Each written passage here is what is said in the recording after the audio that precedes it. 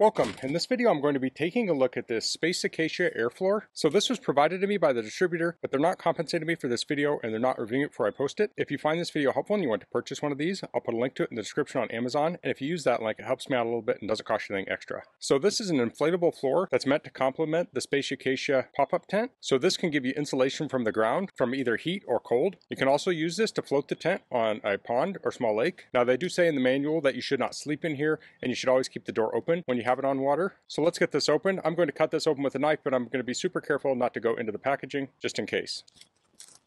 Okay, so there's a second box inside. I'll pull this out. Okay, here we have like the retail box. It says comfort, waterproof and moisture proof, strong support, use on water. This talks about three components of the Space Acacia system. You have the canopy, tent, and floor. So if you want to see my other videos on the other components of this, I'll put a link below to those videos. So let's get this package open now. And I'm going to actually take this out to where I'm going to be inflating it. Looks like we have two bags here.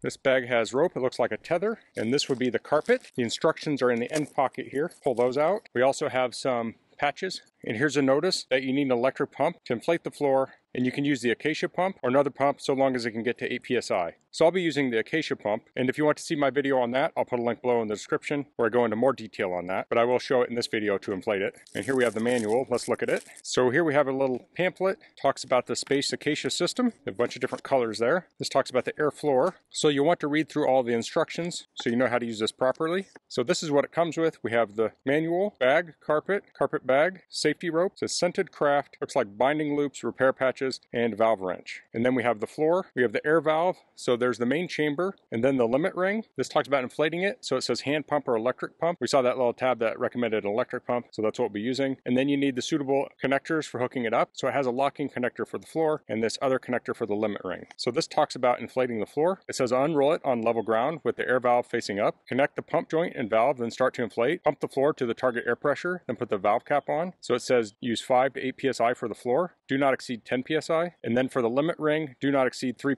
psi.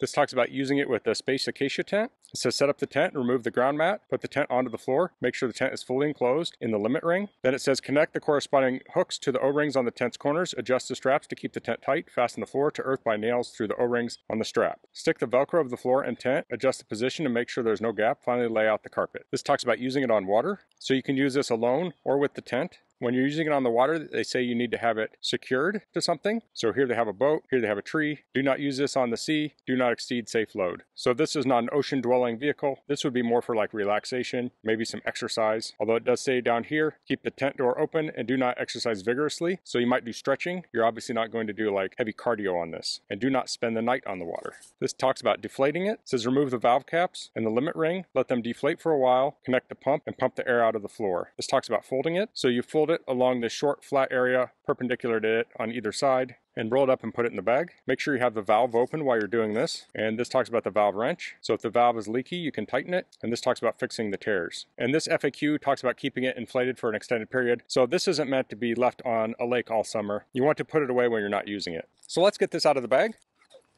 Now there are some instructions sewn into the bag in case you lose them, and has the pressure on here also. So there is some packing material on here, but I'm going to start getting this inflated, and while it's inflating, I'll work on the packing material. Okay, so here I have the Acacia inflator. Let's get this inflated. So I'll attach the hose to the inflate side. I'll get the correct nozzle. So I'll open the valve. And if you forget which nozzle, the valve has a distinct shape that you can match up with the nozzle. So I'll screw that on here.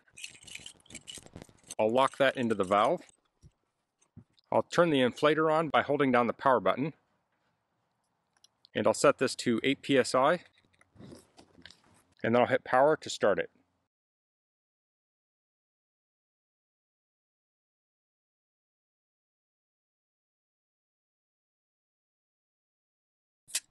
Okay, so we got the main base inflated. Now I set it at 8 psi, but I dropped it down to 5. It seems plenty firm at 5. Now a neat thing about this inflator is that it has a low and a high volume pump. So it uses that low volume pump to do the initial inflation. Then once it reaches the limits of that, it switches to a traditional air compressor. So that really speeds up the inflation. If it just used a traditional air compressor to do the whole thing, it would take a lot longer. So now we can do the ring, and we'll do that at 1 psi, and the inflator for it is over here. So this is completely open. I'll need to plug this.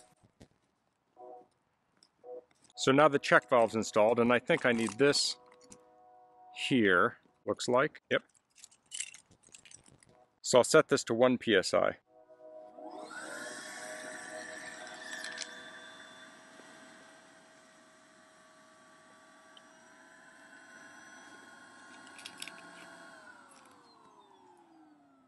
That's not very firm. I'm going to take it up to 3.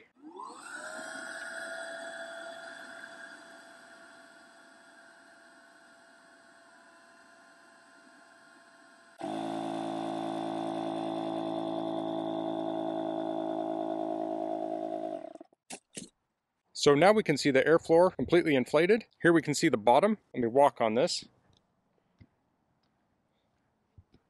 So this is a relatively firm surface I'm walking on. There's a little bit of springiness to it. Now I did this at 5 psi. We could put 8 in here. That would probably make it a little bit firmer, but it feels very stable to stand on. So I'm actually running out of daytime right now. So what I'll do is I'll demonstrate deflating this and folding it up, and then I'll cut to putting the tent on it. So I demonstrated inflating it. Now let's demonstrate deflating it. I'll unscrew the airfloor, and then you press down on this to deflate.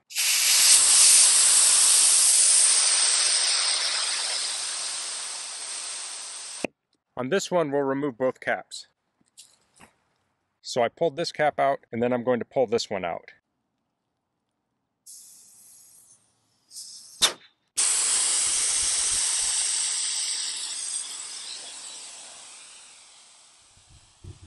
So along with inflating, this can deflate. So we'll switch over to the deflate mode. We'll put the connector on, screw it in. We'll turn this on, and we'll press power to start deflating. So it's exhausting the air out here.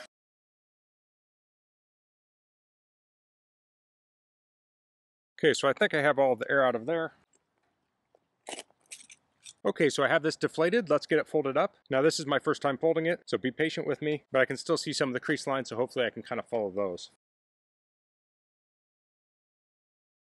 So that wasn't too difficult to fold up and get in the bag. If there's any difficulty, it's my first time doing it and I was a little unsure, but you just fold it like I folded it and then roll it up. And the nice thing is, this is a big bag. I've seen tents and sleeping bags and such where the bag it goes in is 2 sizes too small on a good day and you have to really jam it in there. There's lots of room in here, so it fits easily. So now I'm going to jump ahead. This thing will be inflated again and we'll get the Space Acacia tent on it. Okay, so I have the tent assembled over here. I have the floor here. I need to put the tent on the floor. Before I do that, I need to remove the floor that's in the tent. So I'm actually going to try and set it on top of here and then see if I can pull it out.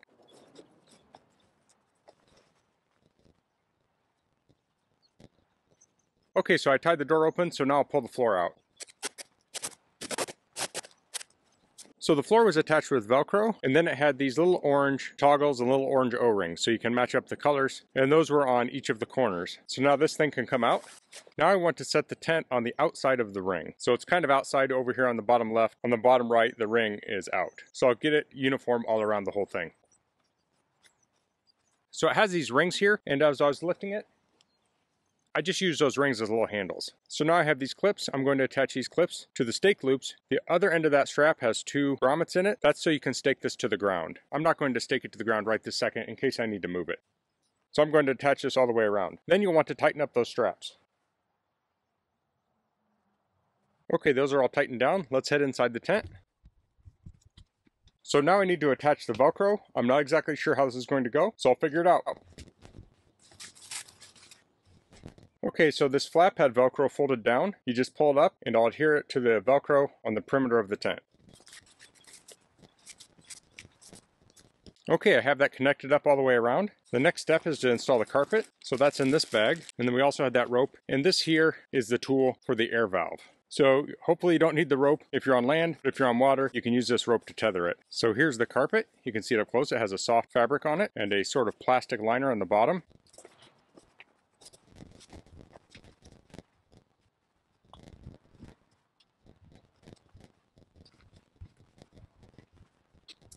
Okay, I got the carpet laid down. I probably took way more time than I needed to get it down. I wasn't sure how tight it would go. It mostly fits inside the inner perimeter of the limit ring. You can tuck it under just a little bit, but it doesn't stick under there very tight. So that's an overview of the Acacia airfloor. So we went over airing this up. I only have 5 psi of air in it. It has a little bit of give to it. I could up that to 8 if I wanted it to be firmer, but I like how it feels right now. I may change my mind later. And then we connected up the Space Acacia tent. So I'd say it went together pretty easily, although this was my first time setting it up and I'm filming it. So this is going to go a lot quicker if I'm not filming it, and I'll know what to do right off the bat. So this will go a lot faster for me subsequent times setting all this up. But even my first time, it was relatively straightforward. So if we walk around it, we can see there's a little bit of the airfloor sticking around on all sides.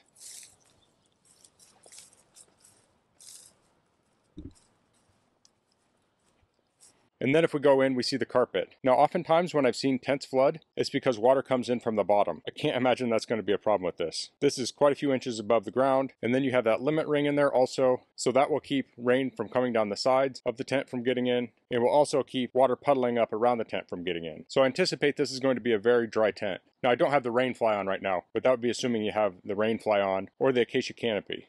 So aside from keeping you dry, this should also keep you cooler in the summer and warmer in the winter. Since the ground is solid, it's going to transfer the hot or cold much more efficiently than air. So since you have this air bladder under you, it's going to act as an insulator, which should make for a much more comfortable night's sleep. This also has this little porch area here. I anticipate if I had some muddy or dirty boots, I could set them on there so I don't have to track mud into the tent. And then we have that carpet in there, which gives you a nice soft surface for your tent bottom. So this could be good for overnight camping, or you could just use this for daytime exercise or relaxation. And as it said in the manual, you don't want to do vigorous exercise out here, but this could be great for stretching and such. So that's all I'm going to cover in this video. If you have any questions, please leave them in the comments. If you like this video, please click like. If you haven't subscribed to my channel, I'd appreciate it if you could do that. And thanks for watching. Until next time, goodbye.